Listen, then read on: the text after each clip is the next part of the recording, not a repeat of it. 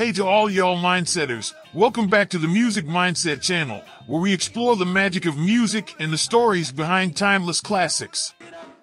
This is Voice Man, and today we delve into the funky world of James Brown's Get Up, I Feel Like Being a Sex Machine.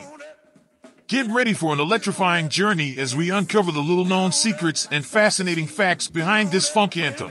Before we dive in, make sure to hit that like button and subscribe to our channel for more captivating music explorations.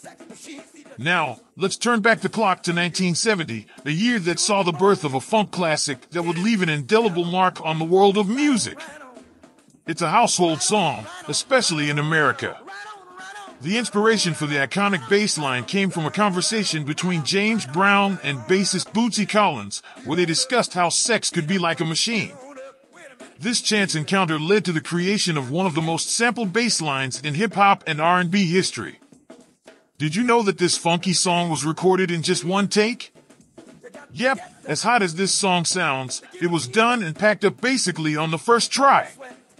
The spontaneous energy captured in the studio contributed to the song's raw and powerful sound, making it a funk anthem that still moves audiences to this day. During the recording session, the word machine was accidentally dropped from the title. Thus, Get Up I Feel Like a Sex Machine became the iconic Get Up I Feel Like Being a Sex Machine instead. James Brown's collaboration with the ever-funky Bootsy Collins and the JB's backup band played a significant role in shaping the song's distinctive sound. They had J-Bo Starks on drums, and he created the unforgettable funky beat. And Phelps Catfish Collins, Bootsy's brother, was the man playing those iconic guitar licks. Then the brass and reed section of Clayton Gunnels, Daryl Jameson, and Robert McCullough topped it off with those well-remembered horn hits. And then you had the call and response vocal interplay with Brown that was done by Bobby Byrd, which consisted mostly of hypes to get up, stay on the scene, like a sex machine. And let it be noted that during the song's final vocal passages, Brown and Byrd started to sing the main hook of Elmore James' blues classic Shake Your Moneymaker. Know that all of their collective talent and chemistry infused the recording with an undeniable and never-dying funk spirit. Now, let's take a moment to appreciate the studio chatter that was left in the final mix. James Brown shouted, "Shucks, can I count it off?"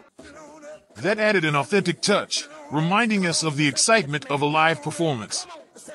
The original version of this song was released as a two-part single in 1970. And it was a number 2 R&B hit and reached number 15 on the Billboard Hot 100 that year.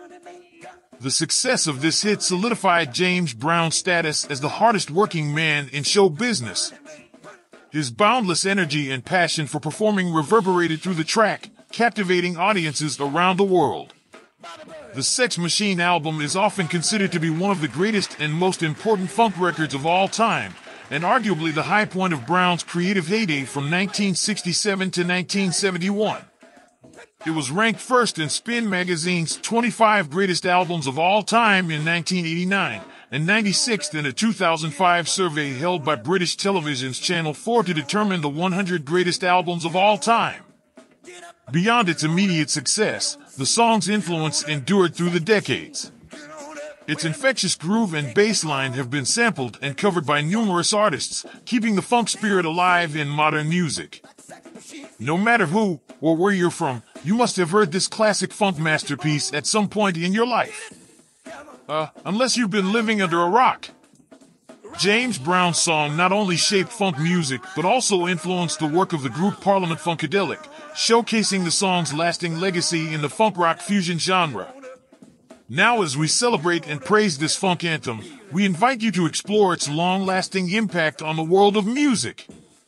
From the soulful vocals to the rhythm that makes you want to dance, Get Up continues to be a timeless masterpiece. Hey y'all, thank you for joining us on this funky adventure. If you enjoyed this video, be sure to give it a thumbs up and share it with your fellow music enthusiasts. And don't forget to subscribe and ring the notification bell for more captivating musical journeys on the Music Mindset channel.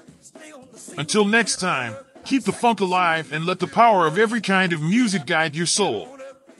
This has been Voice Man for the Music Mindset channel signing off. Take 'em to the bridge. Take 'em to the bridge. Take 'em to the bridge. Take 'em to the bridge.